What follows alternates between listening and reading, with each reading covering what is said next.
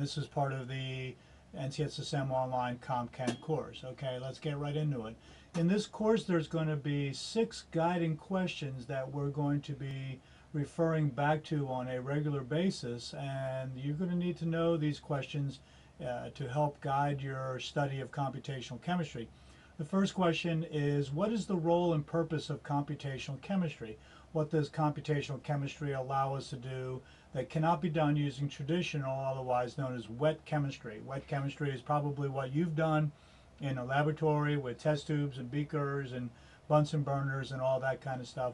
And what we're interested in finding out is, what can CompChem do that maybe is different from and or complementary to what can be done using traditional chemical techniques. Okay. The second question is, what is the fundamental mathematical expression that needs to be solved in doing computational chemistry? What are the terms in this equation? What's the significance of those terms? And what variations can be used in the mathematics of computational chemistry? The next question is, what are the approximations that can be used in doing CompChem? What are the pros and cons of all these various approximations?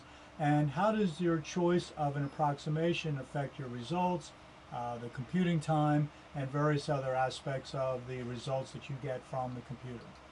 Okay, the next 3 are, there are roughly 4 different flavors to CompChem: ab initio methods, semi-empirical methods, density functional theory or DFT, and molecular mechanics, molecular dynamics. And what are these methods and how do they differ from each other? How does the computational chemist make decisions about which one of these different approaches to take to solving a chemical problem? Okay. The 5th one is pretty simple. What are the fundamental units of measure used by computational chemists? What are some different ways that these fundamental units might be expressed? We don't use quite the same nomenclature in terms of units. For example, in energy, we use, most chemists use kilojoules per mole or kilocalories per mole. We use a unit of energy measure known as the Hartree, and we'll talk about that as we move along. And the 6th question is, what are some of the computer codes that one might use to do computational chemistry?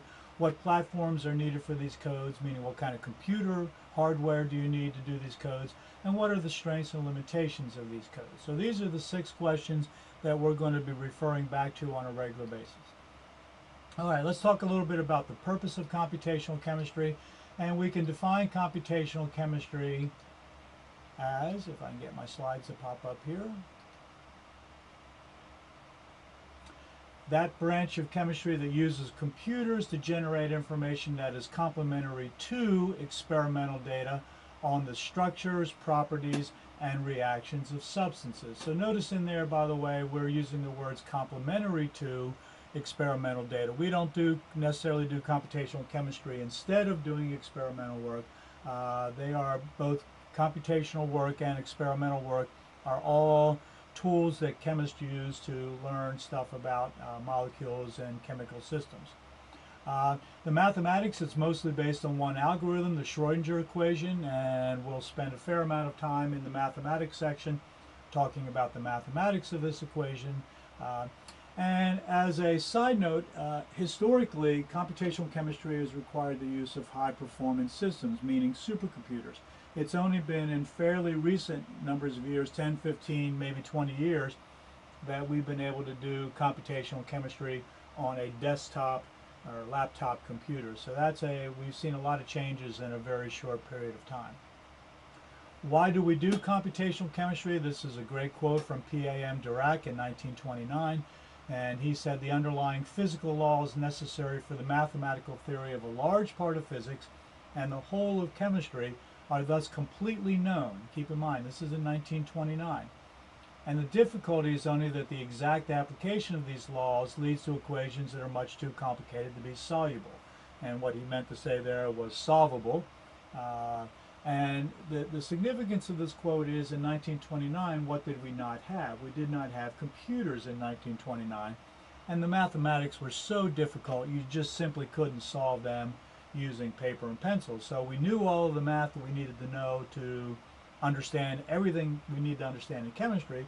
We just couldn't solve the problems. Well, fast forward to the year 2009, 2010, and we now have computers that can do a lot of the difficult mathematical work for us that is pretty hard to do with paper and pencil.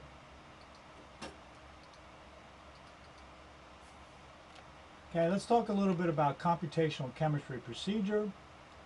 And roughly there are three things that I want to know.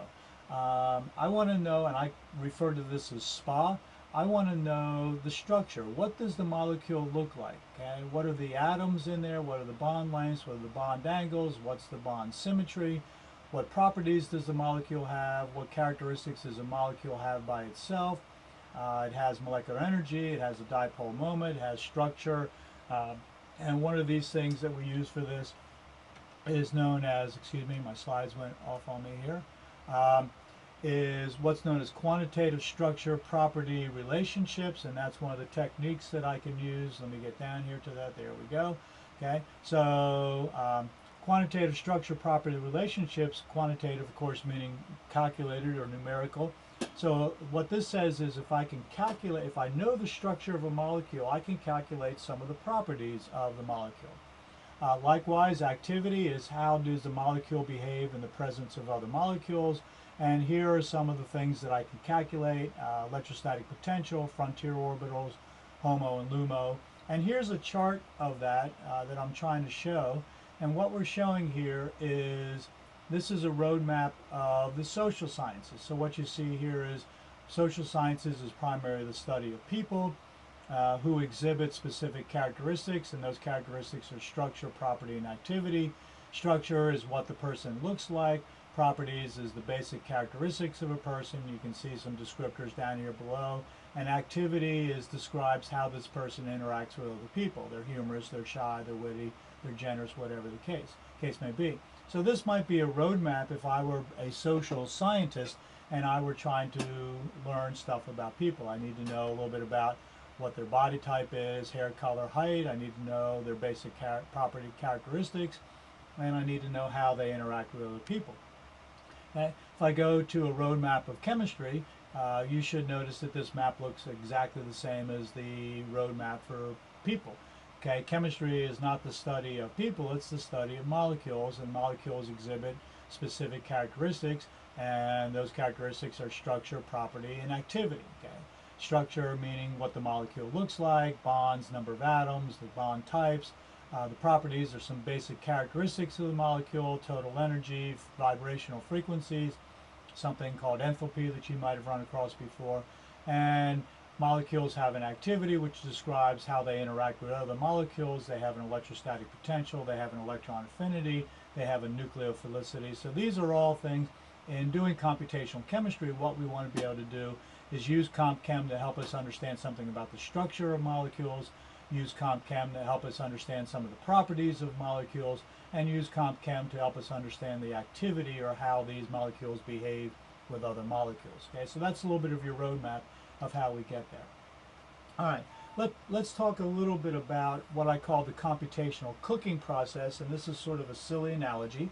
And some considerations are the starting shape of the molecule. Okay, well, let's assume that we're talking about chicken. So the starting shape is, what does the thing look like? What's the shape of the chicken? It has legs, a breast, a wing, and strips. In molecules, we want to know what's the geometry of the molecule: the atoms, the bonds, the angles, and bond lengths. I also need to know the final product. What do I want at the end? If I'm cooking chicken, I need to know, I want fried chicken, I want baked chicken, I want barbecue, I want stir fry, whatever the case may be. In chemistry, the final product is, what properties do I want to know?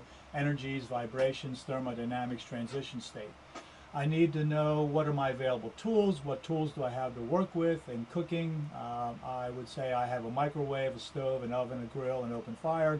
And depending on what tools I have, that decides what I'm able to do. In CompChem, the tools are the software that I have: Gaussian games, Mopac, Tinker, whatever the case may be. In cooking, I need to know, what methods do I have or know? What are my instructions? In cooking, obviously, that's known as a recipe. Okay, so what recipes do I know? In computational chemistry, we don't call them recipes, we call them methods. And methods are ab initio, semi-empirical, molecular mechanics, DFT, etc. And lastly is resources. What resources do I have at my disposal in cooking? I would say those resources are the ingredients, the sauces, the spices, whatever the case may be. Okay, and computational chemistry cooking, mostly the resources are what's known as a basis set, and we'll spend a lot of time talking about basis sets. All right, if you have any questions, we'll hope to have them in the video conference, and we'll see you online soon. Thanks very much. Bye-bye.